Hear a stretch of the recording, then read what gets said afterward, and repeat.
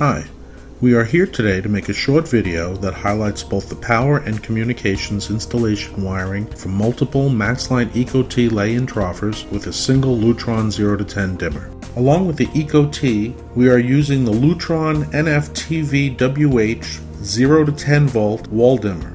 And because we are going to have more than one ECO-T LED Troffer on a single switch, we will need to also install the Lutron PP20 relay pack in the first fixture closest to where the wall switch will be mounted. This fixture will be the primary fixture. Choose the appropriate knockouts in the primary fixture and clear them out for the main incoming power and the PP20 relay pack.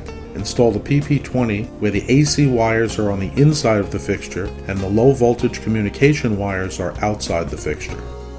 In 277 volt applications, you will need to cap off one of the two blue wires and tie the orange and black from the PP20 to the main power line.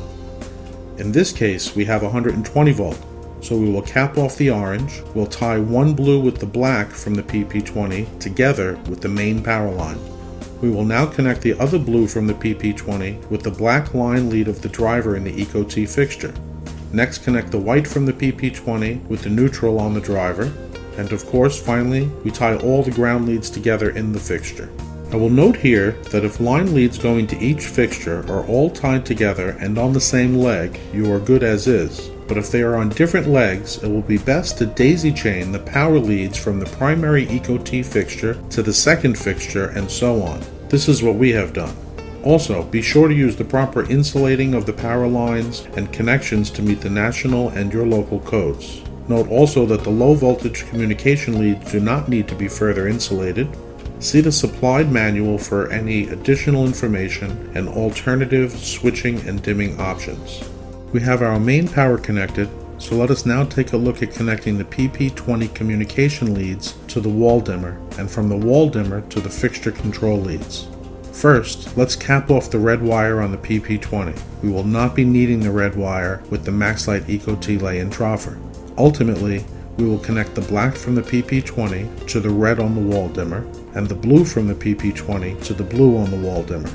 We recommend using 18 to 20 gauge common doorbell wire to bridge between the PP20 and the wall switch.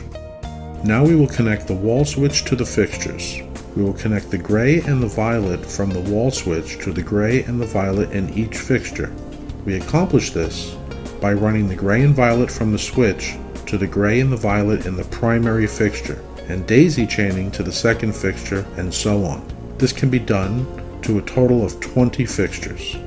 Now you have synchronized full dimming of up to 20 ECO-T LED Troffers on a single wall dimmer switch.